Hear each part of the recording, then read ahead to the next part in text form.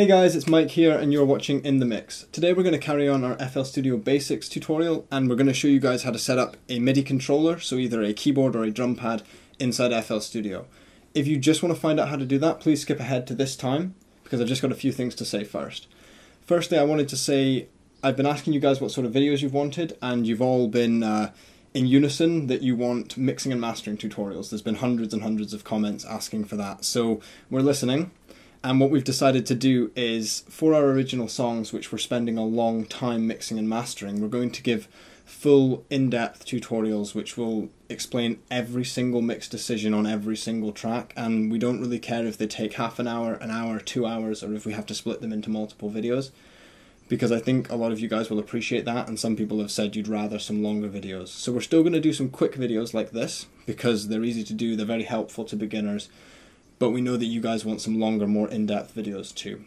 In Sparks we didn't go into too much detail because we've actually learned an awful lot more about mixing and mastering since, and we want to show you guys what we know to be the best practice right now. Secondly, Brad and I were considering offering up mixing and mastering services to some of you guys, so if you guys would comment down below whether that sort of thing would interest you, whether you'd be up for that, or whether you are even looking for someone to mix and master your music. We'd just like to gauge whether there's any demand for that and whether we should perhaps offer that up as a service as well. And thirdly, I'd just like to thank you guys for being so helpful and supportive of all the beginners in the comment section as well, because it's really good to see you guys all grouping together to help these guys out. It's not easy as a beginner getting grips of any DAW or just music production in general, so it is really good to know that there's a strong community of people out there helping. So on to the tutorial now. We're going to be showing you guys how to set up a MIDI keyboard first, just like this. This is a 49 key Axiom, and it's from M Audio, and it's a USB controller, so you have a standard USB cable. One side will plug into your computer, the other side has to plug into the back of the controller, and then you turn it on. The first step is to go onto the website of the manufacturer of the MIDI keyboard and download any drivers or necessary installation components that you need first before you get going, and then once that's done you want to open up FL Studio. When you are inside FL Studio you want to navigate to the top and click Options tab, MIDI settings, because we're going to be setting up a MIDI controller, and this is the important bit. The first thing you'll want to do is select your controller type down here. So if you open this up, there's a big list of different controllers. Now M Audio Oxygen 49 is the controller that I have here, so I click on that. Now although there's lots of controllers listed, not every controller will be there. So if you click on this little help icon, it will open up an online forum on the ImageLine website which will help you select the most appropriate type of controller for your specific MIDI controller. So even if you have a different brand or a different number of keys, there will still be one that will work for you. On the Output tab, you want to navigate to the controller you have and select Send Master Sync.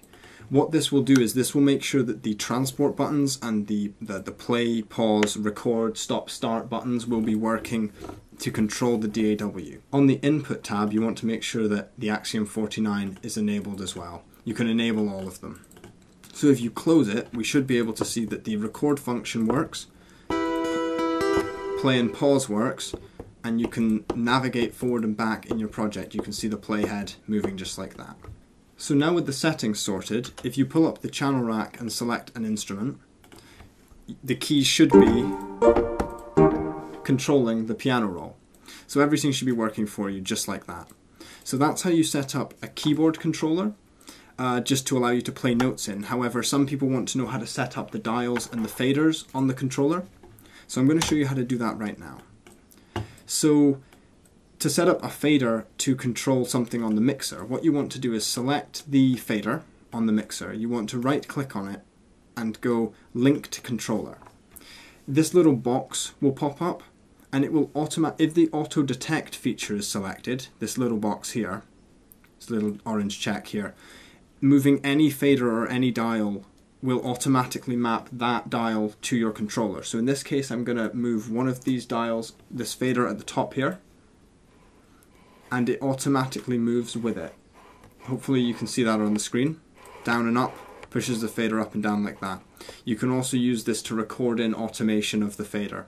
In FL Studio you can map almost any parameter to any dial at all. So in this case I'm going to map this pan dial to one of the dials on the controller as well.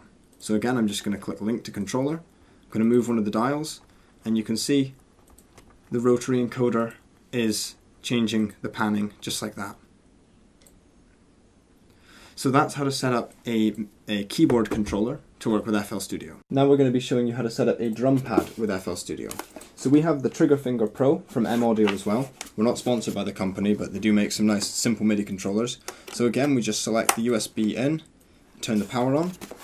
You'll want to again go online and download the drivers that are important. Again, you want to go to the MIDI settings, and you want to this time select the Trigger Finger Pro to have the master sync, and again enable it down here.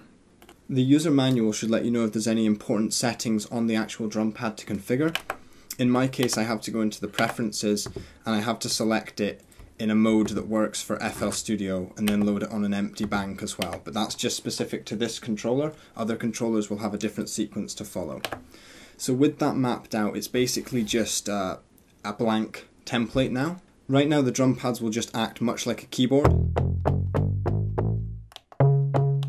just playing whatever instrument you have set it up to play.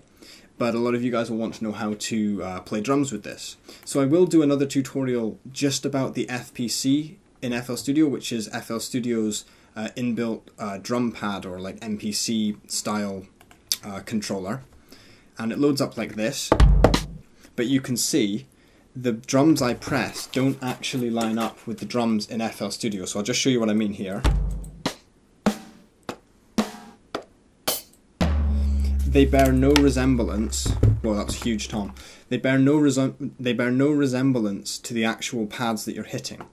So what you want to do is you want to select Map Notes for Entire Bank. So again, I'm just going onto here, and I'm selecting Map Notes for Entire Bank. Now what you need to do is you need to press the pads from 1 to 16. So that's the bottom left-hand side to the top right-hand side.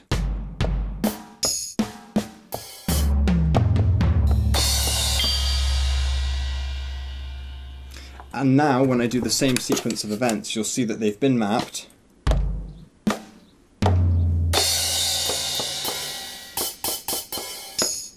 And you see that they bear exact relation to what's being played on FL Studio. So you can then use that to start testing out drum grooves and putting your own drums in. You can either paint those in with MIDI or record them out live and do what you want. But that's probably conversation for a new tutorial. Again, the FPC is actually really cool. You can output all the different drum pads to different mixer inserts, so let me know if you want a tutorial specific to the FPC.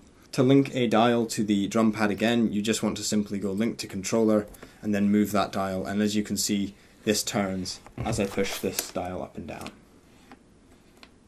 Just like that. So it's nice and simple. Hopefully that covers most of what you need to know to get started by setting up a MIDI controller in FL Studio. A MIDI controller is a really great way to boost your workflow. It would take me ages when testing out synths and when Brad's experimenting with chords and melodies. If we didn't have an actual keyboard to play on or a piano to play on, things would be much more difficult. The creative process would pretty much just stall for us if we had to try and key in every note inside the piano roll.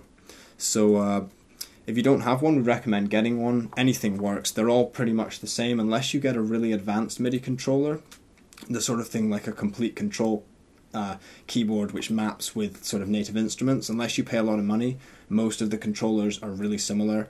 You don't need anything with many bells and whistles. Just get the right sort of number of keys. There's a lot of cheap 25 key controllers, but if you're a pianist or a keys player, you'll probably find that very, very limiting. So 49 is quite a good number to go for. It's not so much that you can't fit it on a small desk, but it's not too small that it's limiting.